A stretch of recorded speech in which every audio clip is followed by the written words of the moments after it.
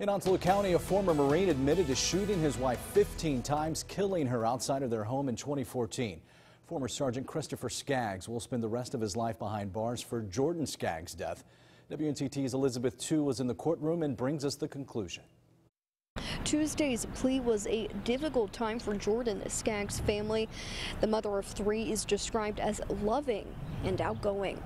On the night of July 13, 2014, Christopher Skaggs shot his wife, Jordan Skaggs, 15 times while their children were inside the home. On Tuesday, he pled guilty to first-degree murder and received a sentence of life without parole. DA Ernie Lee described in court how after the shooting, Skaggs called 911 and admitted to the murder. He told deputies that he shot his wife because she'd been nagging him for a year and a half. Jordan Skaggs' family sat in the courtroom for the final chapter of what they describe as an unnecessary nightmare. He sentenced Jordan to death, and he also sentenced our whole family to life without parole.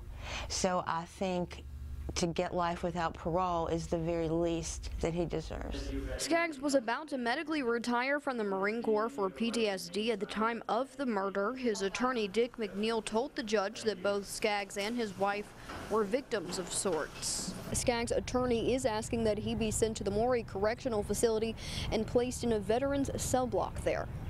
In Onslow County, Elizabeth Tu, 9 on your side.